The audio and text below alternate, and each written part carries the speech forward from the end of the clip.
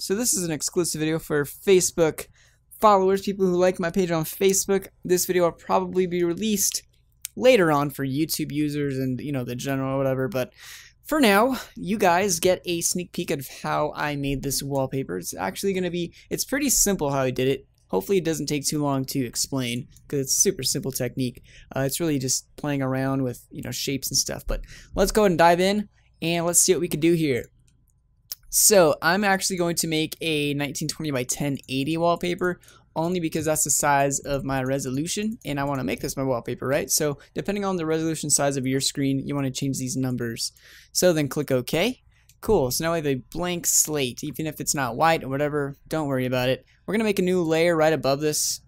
Even though we could do it on the background layer, it's whatever. Go over here and click the gradient tool or press G on your keyboard. Make your foreground and background colors gray, okay? So I'm going to have kind of like a mid, just below mid gray, okay? More on the darker side. And then I'm also going to have a dark version of gray, which is way down here. And if you want the exact numbers, this is going to be all 2s, okay? Write that down. And if you want this exact number, 6F, 6F, 6F. So those are my numbers. Gradient tool, make sure it's on radial gradient. Grab the middle. Hold shift so it's a straight line and grab out to about there. And this is going to make a big difference with your final final graphic. But that's kind of like what I'm looking for, just that nice gray gradient. We're going to make a new layer here and I'm going to actually press D, or you can press this button right here to change my colors back to default black and white.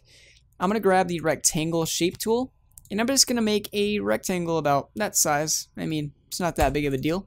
Cool. And then what I like to do is make another rectangle up here and I'm going to resize it to about that and then about that. And I'm going to make another one. I'm holding Alt and clicking on it and dragging. So that automatically duplicates. T, Control T for transform. I'm going to make this one skinnier. So now I have kind of like layouts, 3 different sizes. I mean, you could do this completely however you want. This is just my own workflow. So then I'm going to go auto select. So now whatever I select, it's actually going to select that shape, okay? And I'm just going to go ahead and put these to the side as reference. Grab this one, Alt, drag it out, Alt, drag it out, Alt, drag it out, and I can start dragging out from these points here. Okay, and this is kind of like the pattern that I was going for. Now there is no absolute correct way to do this. I mean, this is art, right? I mean, it's graphic art. There's no way that I'm going to tell you, oh, you're doing it wrong. Whatever looks good to you, okay? All I'm trying to go for here, so you can kind of see what I'm doing, is I'm going for a horizontal pattern. And I'm just kind of trying to make it look kind of randomized. So it's not all the same look. So I mean, just do something like that. So I have thicker parts, I have skinnier parts, some parts that stick out more than others. I'm going to be, you know, scaling things up and down. I could delete these.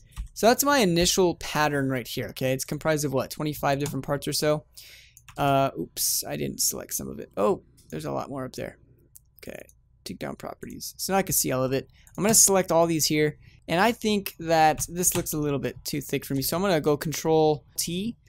And I'm going to scale this down like that. And yeah, that's kind of like what I'm going for. Cool, so I have this like pattern thing going on here. This looks, I think it looks okay. So I'm going to grab all my rectangles here, all my shapes, and hit Control E.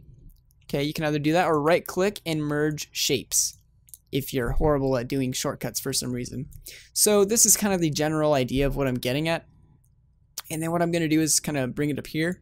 And I'm going to, like we did before, duplicate by holding Alt and dragging down. But this time I'm going to go Control T, hold Shift, and rotate this around. So it's going to lock in, what, like 5-degree increments or so? I don't know, 15-degree increments, we'll see. And then I'm going to grab this and put it kind of at the bottom. I can scale this up, move it over here, and I'm just going to kind of move it all around to get this like nice randomized pattern. Okay, I don't want people to recognize certain parts of it. I'm going to rotate this around. And I'm just going to kind of get like this kind of general thing there. Like that. Okay, so now I have a bunch of different layers here, as you can see. Okay, and all of it together makes that. Now right now it kind of looks like junk, I know. But hang in there.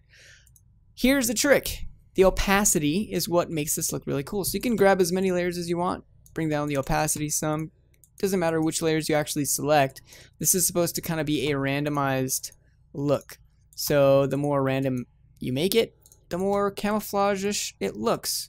There is no right or wrong here, okay? As you can see, I'm not even clicking particular layers. I'm just kind of doing whatever. I'm not really looking at my layers. I'm looking more at the design and what it looks like. I think this corner up here is a little dark, or too dark, so I'm going to go and kind of find which one it is. It's this bottom layer. So I'm going to go ahead and drag that down a bit. And that's kind of how you get that camo look. Now, depending on how thick you made your original pattern, the lines are going to be thicker. If you want them more fine, you make your lines skinnier. You make your lines more thin. Your rectangle shapes more thin. Now, depending on how thick you made your pattern, the lines are going to be more thick. For example, here, I actually went, I think, a little bit horizontal as well. But, you know, my lines are, I have a huge variation of thick and skinny lines, which worked out really great for this wallpaper.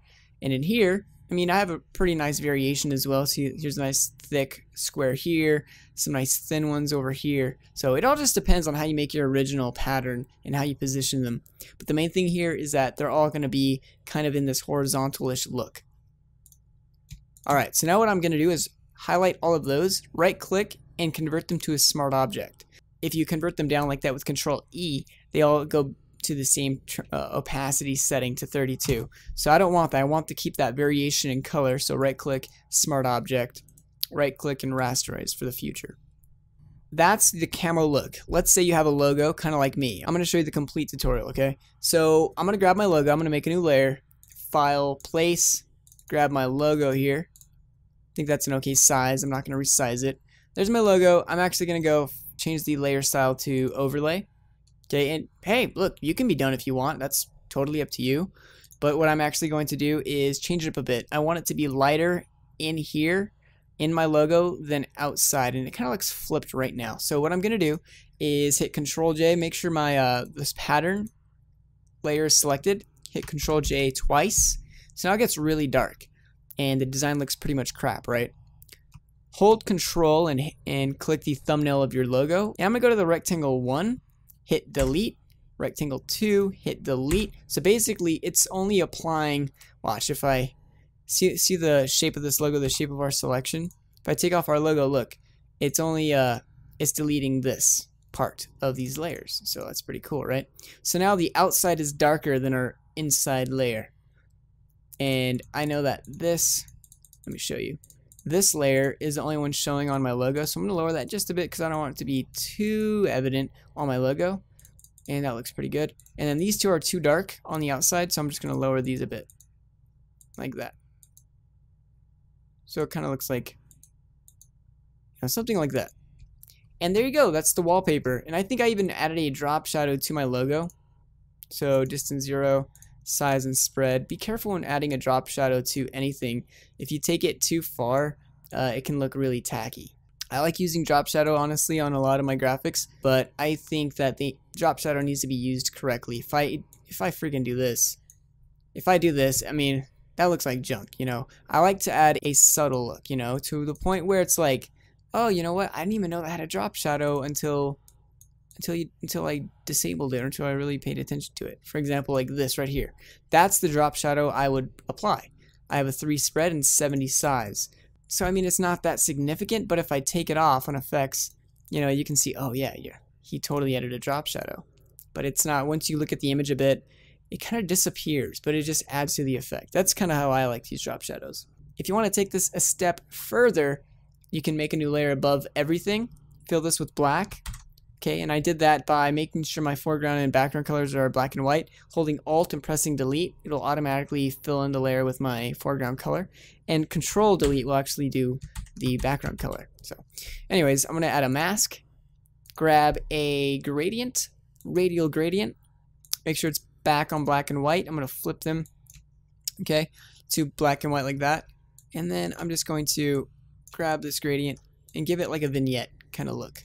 Okay, you can make this look awesome. I mean, that right there looks pretty badass right there as well. That's a whole nother wallpaper. Or you can drag it out a bit and give it like brighter in the middle and darker on the outside. And if I disable this layer, you'll actually see the difference of how much that vignette makes. So there you go. That right there is the wallpaper. If you want to save it out, File, Save As, save it to your desktop or whatever as a PNG or JPEG. And congratulations, you've made this digital camo wallpaper. Thank you guys for watching. I know this video was kind of lengthy, but if you think about it, it was really simple. We made a gradient background. We made our pattern of those rectangles. We copied those rectangles, merged it down, copied those over a bit. It was super easy actually, right? I mean, all we did was change the opacity on these layers. Anyways, thank you guys for watching. Remember to thumb up, comment, and subscribe.